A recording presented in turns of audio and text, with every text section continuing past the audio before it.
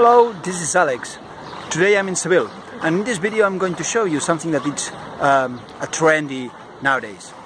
If you have installed Minikube recently, you will probably notice that it's printing in the console their log lines with fancy colors and also with some emojis. Yes, rockets, cars, and so on and so forth. In this video I'm going to show you how you can do this in Java. Okay, let's see how to play with colors and emojis in the terminal in Java. The first example we're going to see is for setting the color of the font, and you just need to create a string.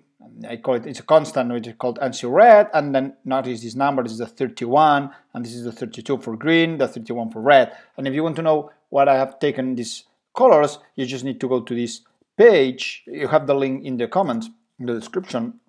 But you see here the 31 is the red and the 32 is the green. And even if I change from 31 to 41, it means that it's not the foreground color of the font which is going to be red, but the background of the font is the one who's going to be red. In this case, I'm just using the foreground, so it's the font of the color, right? And then the only thing that I need to do is say something like system.out.println ANSI green hello world.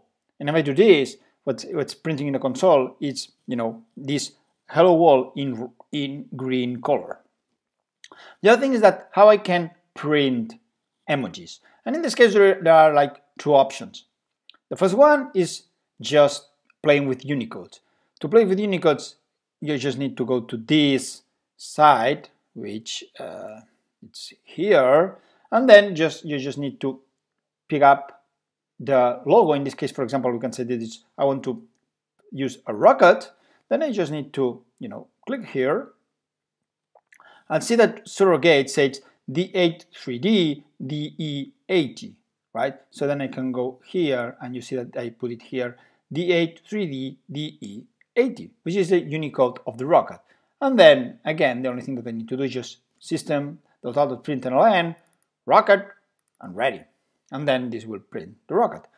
Or another option is just use a library that is called Emoji, that is for Java. You can see here, right? This is the library, com.mont emoji Java. In this case, the latest version is 4.0.0.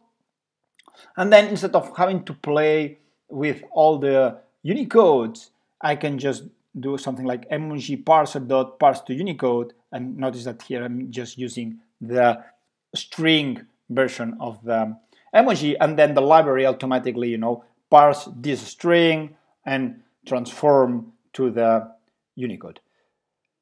This emoji parser is really great, but of course you pay, you know, time for having to, you know, look for, I mean, that parsing the string and look for the equivalent Unicode. So if you are planning to just use an static emojis, then I recommend you that use the Unicode for just terms of performance. So let's run this main.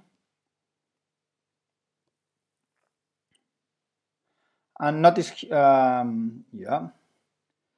notice here, the first thing that it's the rocket ready.